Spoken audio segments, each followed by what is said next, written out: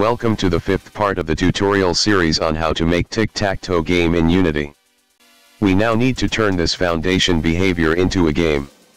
To do this we will need to move the control into a central place by creating a game controller. The game controller will set the starting player's side, either X or O, keep track of whose turn it is, and when a button is clicked, send the current player's side, check for a winner and either change sides or end the game. We will need a new script to do this, so let's create one attached to its own game object. Create a new empty game object using create_empty. Rename this game object game controller. With the game controller selected, reset the game controller's transform component. Click on the add component. Type game controller. Click on new script. Then finally click on create and add. File the game controller script in the scripts folder. Open the game controller script for editing. Again, we are using the UI tool set, so we need the appropriate namespace. Add the UI namespace to the top of the script. Using UnityEngine.UI. The game controller script will need to know about all of the buttons in the game so it can check their state and determine if that has been a win. For this, the script should hold a collection of all of the grid space buttons. We will want to check the button's text component for the player side to see if there are 3 matching values in a row, so let's make an array of the type text. Remove all of the sample code from the class. Create a public text array called button list. Public text button list. The square brackets after the type indicate that this variable is an array. The final script should look like this. Save this script. Return to Unity. Now that we have created this button list array, we must populate it with the text components of our grid space buttons. Remember, order here is important. It is also important that we link the child text game objects to the button list array, not the parent grid space game objects. One way of populating the button list array on the game controller in the inspector is to set the size of the array to 9 and then drag each text game object, one at a time, into the array. This is a bit tedious and time consuming. There is, however, an easier way to do this, and it involves locking the inspector window and dragging all game objects at once into the array. Select the game controller game object in the hierarchy. In the upper right of the inspector window, click the lock button. What this does is prevent the inspector window from changing focus from current selection, in this case the game controller.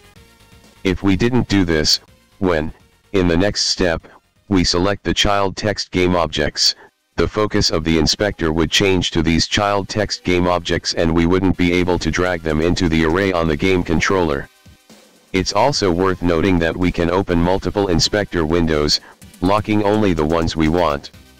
This allows for complex views of various game objects in the hierarchy and project windows. Open the 9 grid space buttons in the inspector using the turn down arrow. Using and click on Windows or and click on the Mac, select only the child text game objects from every grid space game object. Drag these onto the locked inspector for the game controller game object and drop them on the button list name above the size field. When the dragging cursor is in the correct position, a small plus icon will appear next to the cursor. If you miss the location, the cursor will change to show a circle and slash icon indicating the drop will fail. Successfully dropping the 9 text game objects will automatically size the button list array and add all of the items to the array. In this particular case, it is important to check the order now. These should be in order automatically, but it's worth checking to make sure. Select each element in order by clicking on the element field. This should highlight the game object linked as a reference. Each element in the button list array should correspond in order to the correct game object. Element 0 should be associated with grid space, element 1 should be associated with grid space 1, element 2 should correspond with grid space 2, and so on. If this is correct, unlock the inspector window. Save the scene. Now, for the player to take a turn, the grid space button needs to inform the game controller that a move has been made and when conditions need to be checked. This means that the grid space button needs to have a reference to the game controller component. This can be held in a local variable with of the type game controller. One way to associate the game controller component with each of the grid space buttons in the scene would be to make this variable public and populate this public property in the inspector for each grid space button instance in the scene. We can't make the association between the grid space prefab in the project view and the instance of the game controller in the scene, as the assets cannot hold references instances. All this dragging can be a bit tedious, but it also opposes one of the basic workflow related to using a prefab. We can't simply drop the prefab into the scene and have it just work. Another way to associate the game controller component with each of the grid space buttons in the scene is to do it in code. Now, if we do this in code, we could have each grid space button search the scene's hierarchy for the game controller when they are first created at the start of the game. The game controller, however, already has a list of all of the grid space buttons in the button list array. In our case, I feel it would be better for the game controller to push the reference to itself to the buttons directly. To push the references to the grid space buttons, the grid space script will need a local variable with of the type game controller and a public function to set it. Open the grid space script for editing. Add a new private variable to hold a reference to the game controller. Private game controller. Create a new public function which returns void that can take a game controller as a parameter and assign it to the game controller variable as a reference. Public void set game controller reference, game controller. Game controller equals controller. The final script should look like this. Save this script. Open the game controller script for editing. Create a new function that returns void called setGameControllerReferenceOnButtons. Void setGameControllerReferenceOnButtons. This is best done with a for loop that iterates through all of the elements in the button list array.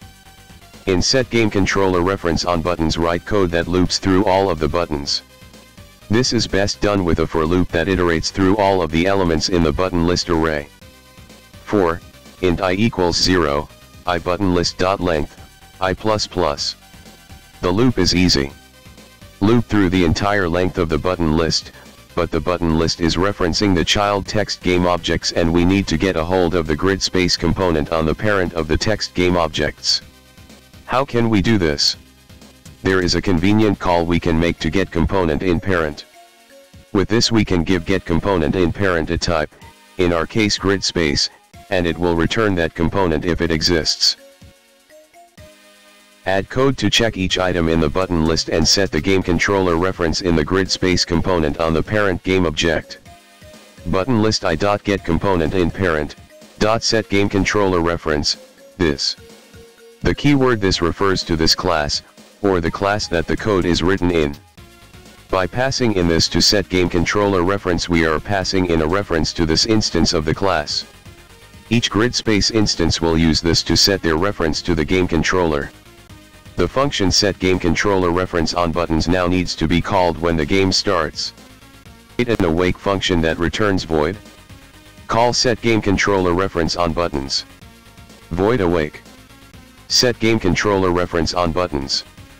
Now that the buttons know about the game controller and have a proper reference to it, we want the buttons to do two things: get the player side from the game controller before the buttons set the text value so the buttons know what symbol to place in their grid space, and, once they've done that, inform the game controller that the turn is now over so that the game controller can check the win conditions and either end the game or change the side taking the turn.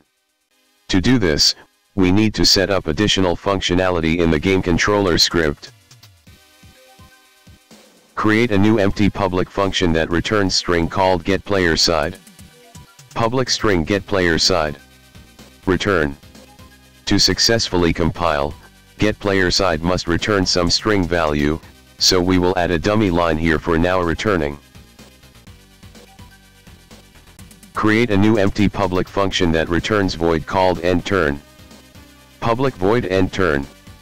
Debug.log, endTurn is not implemented. Note how, at this stage in our development, we have created two essentially empty functions.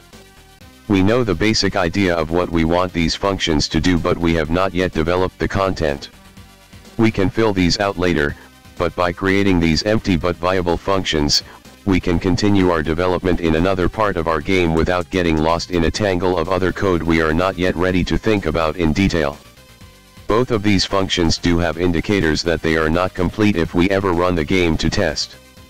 getPlayerSide returns, and endTurn prints a line to the console warning us that endTurn is not implemented. This way it will be clear that we will need to go back and work on these functions later. The final script should look like this. Save the script. With these two new public functions in Game Controller, we need to make use of them in grid space. Open the grid space script for editing. In the function setSpace, change the first line so that button text.text is assigned the value of getPlayerSide directly from the current value in Game Controller. Button text.text equals GameController.getPlayerSide. In the function setSpace, as the last line in the function, add a line calling endTurn. GameController.endTurn. At this point, it is worth remembering that code in a function is executed in order, from top to bottom, so by placing the call to endTurn at the end of the function, we know it will be called last, after all of the other business in setSpace is done. We now no longer need a local variable for player side. This value is now taken directly from the game controller. Remove the line defining the variable player side. Public string player side. The final script should look like this. Save the script. Return to Unity. Enter play mode. Test by clicking any of the spaces. We should see that everything now works, at least technically. It may look bad that the spaces are getting a from the game controller and every turn our console tells us endTurn is not implemented, but the player side value is now coming from the game controller, and when the player takes their move by clicking a button, control of the game is handed back to the game controller to process the turn. We have now taken our foundation gameplay behavior away from the button elements themselves and expanded it so we now have overall control from a central point. In the next lesson we will test the game for a win.